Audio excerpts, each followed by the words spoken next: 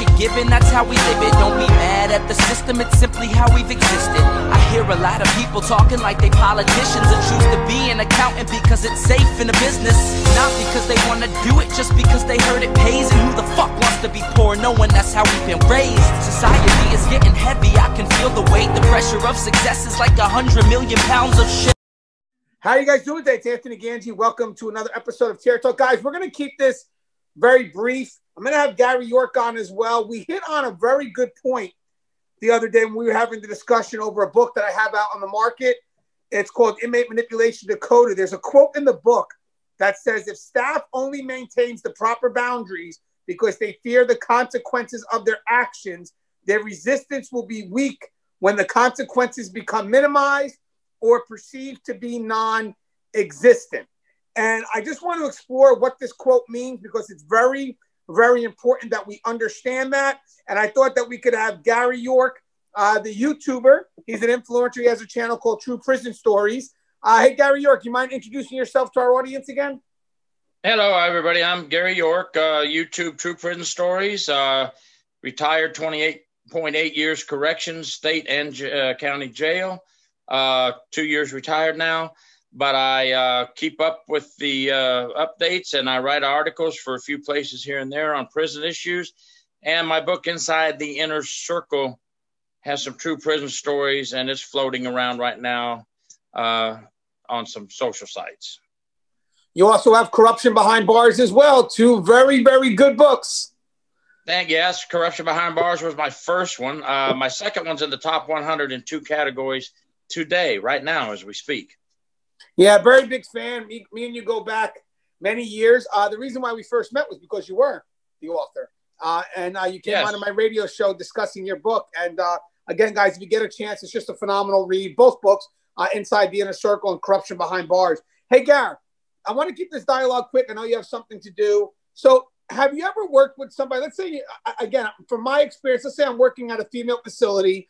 I'm working with, let's say, another male officer. I mean, it could be a female officer, but let's just say for this scenario, it's another man, a male officer. And all of a sudden you have this female inmate that comes by that's not that bad to look at, let's just say. And the male officer says, nah, that's not worth getting in trouble over. Do you think that's a good motivation that will maintain proper conduct with that individual? It worries me when somebody even mentions the fact, oh, that's not worth getting in trouble over, because that statement tells me that in the mind of that officer, they've already thought about, hey, I like the way that inmate looks. Man, that might be all right, or something like that. That already tells me that the officer's on the wrong mindset.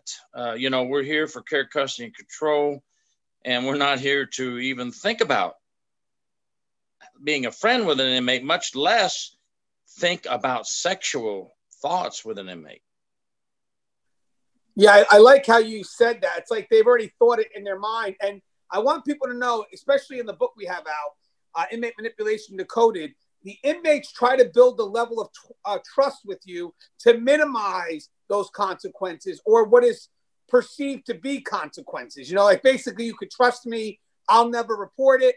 So when they're able to make those consequences non-existent, then when you're thinking, man, I would hit that, but it's not worth getting in trouble, that inmate has already lifted the consequences behind that behavior. So now your defense, the reason why you wouldn't touch this inmate, is gone. Correct, Gary? I mean, if I'm going to sit there as an inmate, the one thing I'm going to do is I want to build a level of trust with you that in your mind minimizes the consequences or makes the consequences non-existent. Now, if I'm able to do that, that defense of, man, she's not worth getting in trouble over, he's not worth getting in trouble over, the defense is gone. And don't think that those thoughts cannot make you slip and fall. Real quick, I just did a video that's going to come out later on I married my favorite inmate. Just one quick example, a lieutenant who hated inmates, talked about how much he hated inmates.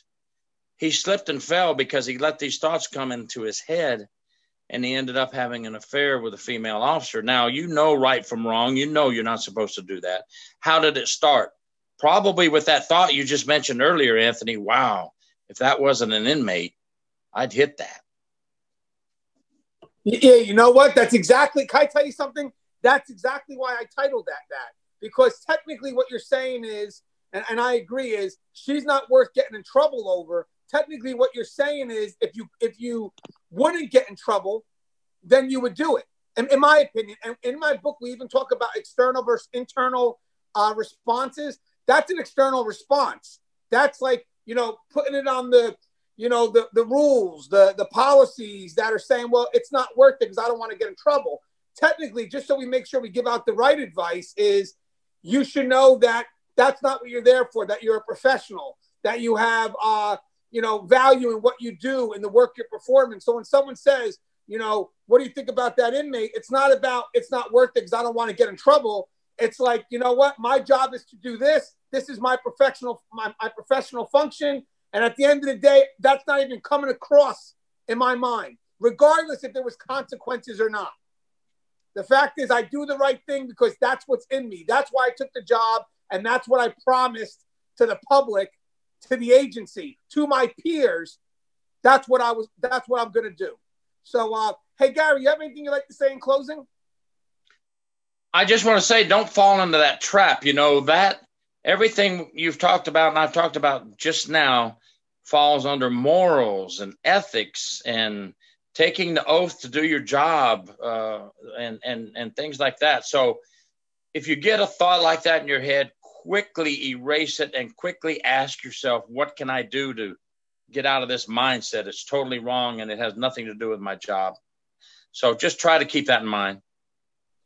Yeah, I think that's just great advice. I wanted to get out there because I'm sure we've worked next to people who have said, man, she's not worth getting in trouble over. And it's funny is we have to ask ourselves, what are they not saying right now? What just came across that they didn't say? And just again, great dialogue. Guys, if you get a chance, the link to my book is in the description. Also, Gary's 2 books, Inside the Inner Circle, Corruption Behind Bars, also available on Amazon.